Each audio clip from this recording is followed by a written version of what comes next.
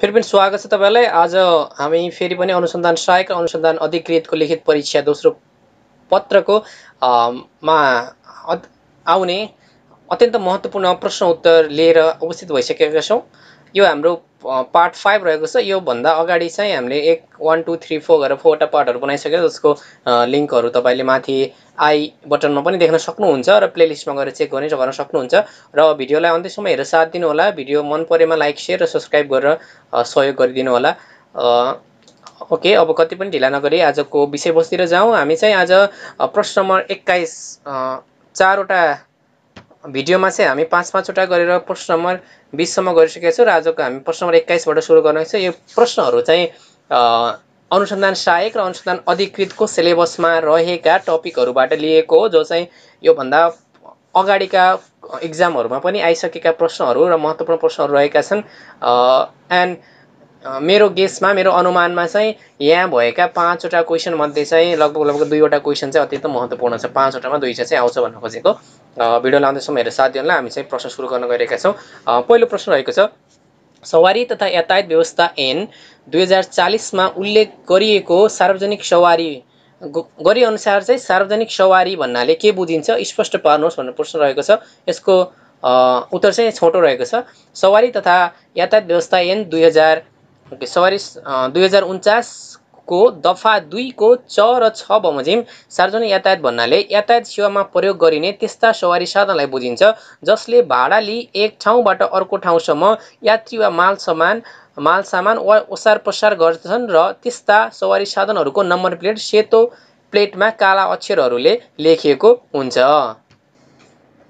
अब त्यसै गरी प्रश्न नम्बर 22 रहेको छ। प्रश्न नम्बर 21 मा चाहिँ यो सार्वजनिक सवारी भन्नाले के बुझिन्छ भनेर सोधेको थियो। यसको एन्सर चाहिँ छोटो रहेको थियो। र प्रश्न नम्बर 22 रहेको छ। प्रश्न नम्बर 22 मा चाहिँ वर्तमान नेपालको संविधान बमोजिम राष्ट्रिय सभाको गठन र पदावधि सम्बन्धी भएको व्यवस्था बारेमा उल्लेख गर्नुहोस् भनेर रहेको छ। यो पनि एकदम महत्त्वपूर्ण प्रश्न रहेको छ। उत्तर यसरी सुरु हुन्छ। उत्तर रहेको छ, नेपालको संविधान 2072 को धारा 86 बमोजिम राष्ट्रिय सभाको गठन र सदस्यहरूको पदावधि निम्नानुसार रहेको छ भनेर छ। राष्ट्रिय सभा एक स्थायी सदस्य हुनेछ। यो पहिलो नम्बरको, यहाँनिर 1 नम्बर लेख्न सक्छौँ हामी यसमा 1 नम्बर। अनि 2 मा रहेको छ, राष्ट्रिय सभामा देहाय बमोजिमको 59 सदस्य रहनेछन्, जसमा चाहिँ प्रदेश सभाका सदस्य, गाउँपालिकाका अध्यक्ष र उपाध्यक्ष तथा नगरपालिकाका प्रमुख र उपप्रमुख रहेको निर्वाचक मण्डलद्वारा सङ्घीय कानुन बमोजिम प्रदेश सभाका सदस्य, गाउँपालिकाका अध्यक्ष र उपाध्यक्ष तथा नगरपालिकाका प्रमुख र उपप्रमुखको मतको भार फरक हुने गरी प्रत्येक प्रदेशबाट कम्तीमा 3 जना महिला, 1 जना दलित र 1 जना अपाङ्गता भएको व्यक्ति वा अल्पसङ्ख्यक सहित 8 जना गरी निर्वाचित 56 जना रहेको छ। जसमा अब खमा नेपालको सरकारको सिफारिसमा राष्ट्रपतिद्वारा मनोनित कम्तीमा 1 जना महिला सहित 3 जना र अर्को राष्ट्रिय सभाका सदस्यहरूको पदावधि 6 वर्षको हुनेछ। राष्ट्रिय सभाका 1/3 सदस्यको पदावधि प्रत्येक 2 वर्षमा समाप्त हुनेछ। तर यो संविधान प्रारम्भ भएपछि पहिलो पटक सदस्यको पदावधि कायम गर्दा गोला प्रथाद्वारा 1/3 को 2 वर्ष, अर्को 1/3 को 4 वर्ष र बाँकी 1/3 को 6 वर्षको हुने गरी पदावधि कायम रहनेछ। जस अनुसार चाहिँ 2 जना चाहिँ हरेक 2 वर्षमा फेरिने छन् र नयाँ आउनेलाई चाहिँ पुरानोले कामहरू सिकाउने, यसो हिसाबले बनाएको छ है। यो संविधान प्रारम्भ भएपछि राष्ट्रिय सभाका सदस्यको पहिलो पटक पदावधि गणना गर्दा राष्ट्रिय सभाको प्रथम बैठक बसेको दिनबाट सम्पूर्ण सदस्यहरूको पदावधि प्रारम्भ भएको मानिनेछ। राष्ट्रिय सभाको रिक्त हुन आउने स्थानको पूर्ति, त्यस्तो स्थान रिक्त गर्ने सदस्यको निर्वाचन वा मनोनित जुन तरिकाले भएको थियो सोही तरिकाले बाँकी अवधिको लागि गरिनेछ।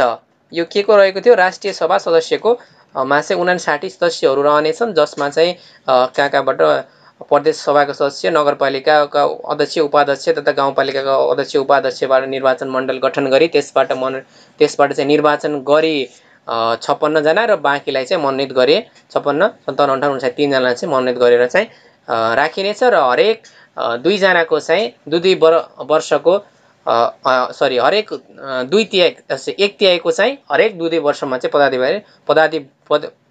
पदाधिपति चाहिँ सकिनेछ र पहिलो पटक चाहिँ गोला प्रथाद्वारा चाहिँ पदाधिपति सकिनेछ भने पछि चाहिँ जसरी खाली हुन्छ त्यसरी नै ल्याइनेछ र जे तरिकाबाट आएको थियो निर्वाचनबाट र मनोनितबाट त्यसै गरी ल्याइनेछ भनेर चाहिँ रहेको थियो। र प्रश्न नम्बर 23 रहेको छ सूचना तथा सञ्चार प्रविधिको प्रयोग सम्बन्धमा भएका समस्या र चुनौतीहरू उल्लेख गर्नुहोस् भनेर रहेको छ। यसको उत्तर यसरी सुरु हुन्छ। सूचना तथा सञ्चार प्रविधिको प्रयोग सम्बन्धी समस्या र चुनौतीहरू आर्थिक तथा भौतिक पूर्वाधारको दृष्टिकोणले पछि परेका नेपाल जस्ता विकासशील मुलुकहरूमा सबै सरकारी निकाय र सेवाग्राही समक्ष आईसीटी को सहज पहुँच पुर्याउनु निकै ठूलो चुनौतीको रूपमा रहेको छ। यसमा यस क्षेत्रमा देखाएका चुनौतीहरू प्रस्तुत गर्न सकिन्छ। पहिले चाहिँ हामी चुनौतीहरू लेखौँ। ओके। र बढ्दो साइबर अपराध, ई सेवा, अनलाइन सेवा प्रवाह आदिका माध्यमबाट सेवा प्रवाह गर्नु साइबर अपराधका कारण चुनौतीपूर्ण हुन गएको छ। साइबर विद्युतीय इलेक्ट्रोनिक्स भनेको छ कारोबार सम्बन्धी ऐन 2063 मा भएको साइबर अपराध र सुरक्षा सम्बन्धी व्यवस्था गरिए पनि निम्न अनुसारका साइबर अपराधहरू कार्य हुने गरेको पाइन्छ भनेर लेखेको छ। जसमा रहेको छ विद्युतीय स्वरूपमा गैर कानुनी कुरा प्रकाशन गर्ने, कम्प्युटर सामग्रीमा अनधिकृत पहुँच प्राप्त गर्ने, गोपनीयता भङ्ग गर्ने, झुट्टा इजाजत पत्र वा प्रमाणपत्र पेश गर्ने वा देखाउने, कम्प्युटर जालसाजी गर्ने, कम्प्युटर र सूचना प्रणालीमा क्षति पुर्याउने, तोकिएको विवरण वा कागजात दाखिला नगर्ने। ओके, यहाँसम्म रहेको थियो। 8 मा रहेको छ कम्प्युटर सम्बन्धी कसुर गर्न दुरुत्साहन गर्ने तथा मतियार हुने, नेपाल राज्य बाहिर रहेर पनि कानुन विपरीत कसुर गर्ने, संगठित अपराध वा कसुर गर्ने। यो अपराध हो है, अपराधी रहेको छ अपराध। यहाँ यसरी मिलाउँ यसलाई।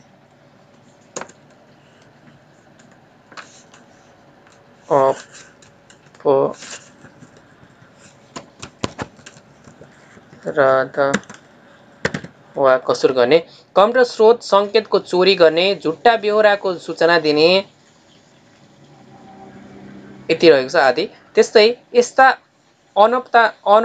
अनपराधिक कार्यबाट बचेर विद्युतीय शासन प्रणालीलाई प्रभावकारी, पहुँचयोग्य र भरपर्दो बनाउनु निकै चुनौतीपूर्ण रहेको छ। र आईसीटी युक्त वातावरण सिर्जना गर्नका लागि पूर्वाधारको विकास, यो पनि एउटा समस्या नै हो। दोस्रो नम्बरको समस्यामा रहेको छ आईसीटी को पहुँचलाई हरेक सरकारी निकाय तथा सेवाग्राही र सरकारवाला समक्ष पुर्याउनको लागि नभई नहुने पूर्वाधार भनेको विद्युतीय आपूर्ति हो। नेपालका अधिकांश भूभागहरूमा चाहिँ जुन विद्युत पुगेको छैन, वैकल्पिक पावर सप्लाईको व्यवस्थाका लागि अत्यन्त धेरै धनराशिको जरुरत पर्दछ, जुन हाम्रो मौजूदा बजेटले धान्न मुस्किल पर्दछ। यो माथिको चाहिँ हजुर हामीले 12 वटा गर्यौं, त्यो चाहिँ क नम्बरको 12 वटा हो हैन, 1 को 12 है। 1 को 12 भनेपछि यो चाहिँ 2 नम्बर भयो है। यसरी बुझौँ हामी, 1 को 12 वटा भयो। त्यो क लेख्नु पर्ने, यसलाई ख लेख्नु पर्ने, ठिकै छ, हजुरले बुझ्नु होला। र यहाँनिर छ अर्को, इन्टरनेट सुविधाका लागि नेटवर्क कनेक्टिभिटीको आवश्यकता पर्दछ, जसको सञ्जाल नेपालमा अत्यन्त सीमित क्षेत्रमा मात्र विस्तार भएको अवस्था छ। भनेको चाहिँ नेटहरू चाहिँ इन्टरनेटहरू सीमित क्षेत्रमा मात्रै छ, गाउँघरतिर छैन भन्न खोजेको हो।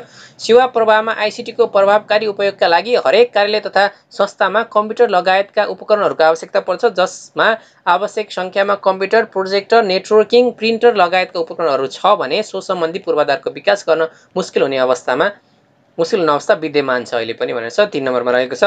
3 नम्बरमा सूचना प्रविधि सम्बन्धी दक्ष मानवीय स्रोतको विकास भनेको छ हरेक संस्था तथा कार्यालयहरूमा सूचना प्रविधि सम्बन्धी सिपयुक्त दक्ष जनशक्तिको आवश्यकता पर्दछ।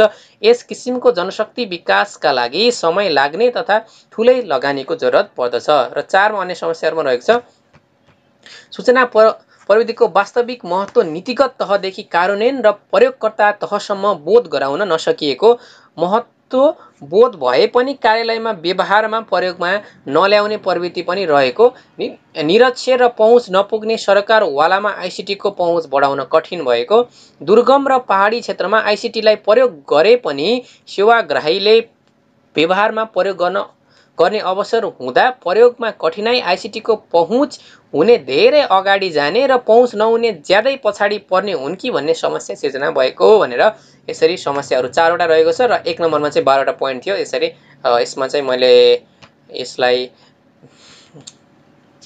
बुलेट एन्ड नम्बरिङ गर्नुपर्नेमा मैले 12 वटा लेखेको थिएँ। यो चाहिँ 4 वटा समस्याहरूलाई चाहिँ पोइन्ट वाइज लेखेको छ।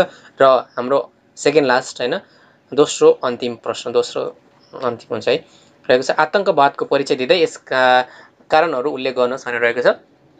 यसको उत्तरतिर लागौँ हामी। के तल सर्यो धेरै। ओके, आतंकवादको परिचय दिँदै यसका कारणहरू उल्लेख गर्नुहोस् र सुरुमा आतंकवादको अनलफुल भाइलेन्स एन्ड वार नै आतंकवादको रूपमा लिइन्छ। अनलफुल भाइलेन्स भने चाहिँ कानुन विपरीत के गर्ने, दङ्गाहरू गर्ने अथवा झगडाहरू गर्ने, लडाइँ गर्ने नै आतंकवादको रूपमा लिइन्छ। आतंकवाद ग्लोबल एन्ड रिजनल भनेर दुईटा प्रकारमा छ, जुनमा चाहिँ हिंसा र हिंसाजन्य प्रयोगको धम्कीद्वारा मानव जनजीवनलाई आतंकित पार्ने कार्यलाई आतंकवाद भनिन्छ भनेर रहेको छ। मानिसलाई प्रणाली एवं समाजको दैनिकीलाई मानवीय प्रणाली एवं समाजको दैनिकीलाई हिंसात्मक क्रियाकलापको माध्यमबाट चुनौती खडा गर्ने सङ्गठित रूपमा गरिने अपराधलाई डर भय त्रास उत्पन्न गराउने धम्कीको माध्यमद्वारा आतंकित पार्ने सरकार, नागरिक समाज, राजनीतिक दल, शासन आफ्नो राजनीतिक, धार्मिक, साम्प्रदायिक वा आर्थिक कार्य उद्देश्य पूरा गर्नका लागि निहत्था एवं निर्दोष व्यक्तिहरूलाई आतंकवाद भन्नाले त्यस्तो कुनै कार्य जसको उद्देश्य मान्छे मार्ने, जनता एवं गैर सैनिक नागरिकलाई शारीरिक क्षति दुःख दिने वा तिनलाई आतंकित भयभीत बनाउने सुनियोजित विचार र सोको अभ्यास नै आतंकवाद भनेर बुझिन्छ। ओके, त्यस्तै पुर्याउनु, यो व्यक्तिहरूलाई, निर्दोष व्यक्तिहरूलाई पुर्याउनु एवं आतंकित पार्नुका साथै सरकार अन्तर्राष्ट्रिय सङ्गठनलाई केही गर्न वा गर्नबाट समेत रोक्न बाध्य पार्ने कार्य भनेर चाहिँ बुझिन्छ भनेर रहेको छ। यहाँनिर चाहिँ निर्दोष व्यक्तिलाई के पुर्याउने, भयभीत पुर्याउने भनेर हो। यहाँनिर चाहिँ पुलिस स्टप पूर्णविराम छुटेको रहेछ है, ठिकै छ। ओके, अनि terrorism is the systematic use of terror, यो चाहिँ विकिपिडियाबाट लिएको। Criminal acts इंस्टेटेड or the calculates a group of person or the particular person for the political purpose are in any circumstances unjustifiable भनेको छ। यो चाहिँ UN एजेन्सी एसेम्बल्स 1994 ले दिएको भने चाहिँ यो मैले चाहिँ विकिपिडियाबाट लिएको थिएँ है। ओके, अनि यहाँनिर यो टाइप गर्दा त ठिकै थियो, यहाँनिरबाट है यो निर्दोष व्यक्तिहरूलाई आक्रमण गर्नेबाट है। यहाँनिर चाहिँ इङ्ग्लिस यहाँदेखि मैले 1 लेखेँ, यहाँदेखि है यो यहाँनिर 2 यो छुटेको रहेछ बिचमा। निर्दोष व्यक्तिहरूलाई आक्रमण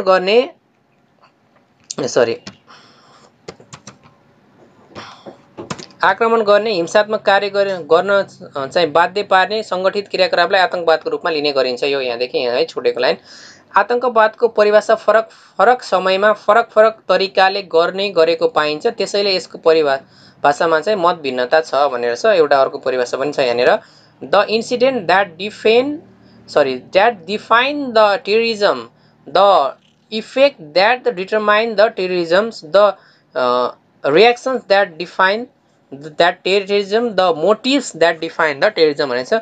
आतंकवादको नयाँ प्रवृत्ति साइबर डिजिटल आतंकवाद, जहाँसुकैबाट सञ्चालन गर्न सकिने, अपरेट फ्रम द एनीवेयर, सजिलै पहुँच राख्ने, very cheap and very access, पत्ता लगाउन गाह्रो हुने, हार्ड टु फाइन्ड, विश्वव्यापी असर पार्ने, ग्लोबल इम्प्याक्ट भनेको छ। नयाँ तरिकाबाट भर्ना गर्ने, new tools for रिक्रुटिङ्स and training भनेको छ। जस्तो सुकै प्रकारको क्षति गर्ने, एनी काइन्ड अफ ड्यामेज, यस्तो खालको चाहिँ परिभाषा दिन सकिन्छ है त यसको आतंकवादको। र आतंकवादका कारणहरू रहेको छ।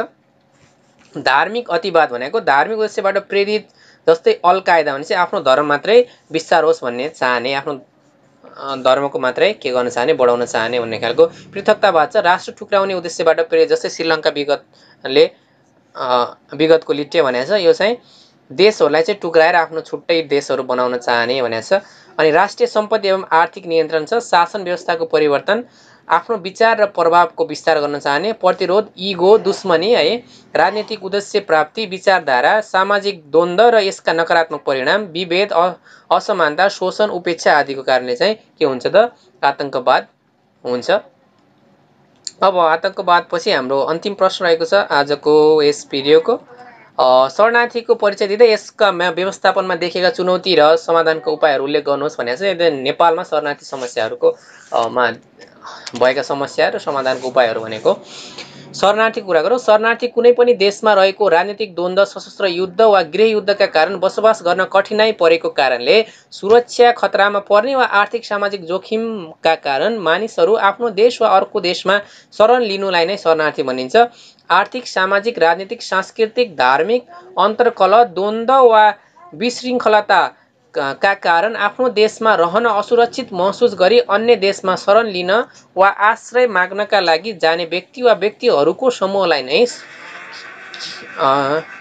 शरणार्थी भनिन्छ, शरणार्थी भन्ने बुझिन्छ। सन् 1951 मा UN convention relating to the status of refugee का अनुसार कुनै वर्ण, धर्म, जाति वा सामाजिक समूहका सदस्य भएको वा हामी यहाँनिर छौँ भएको वा केलाई ल्याऊ राजनीतिक विचारधारा भएका कारण आफ्नो देशमा बस्न नसकी अन्य देशमा वा शरणार्थी शिविरमा बस्ने मानिस शरणार्थी हुन् भनी घोषणा गरेको छ। शरणार्थी सम्बन्धी अन्तर्राष्ट्रिय कानुन the 1951 UN convention related to the status of refugee, Geneva कन्भेन्सनले के भनेको छ भने यसमा चाहिँ द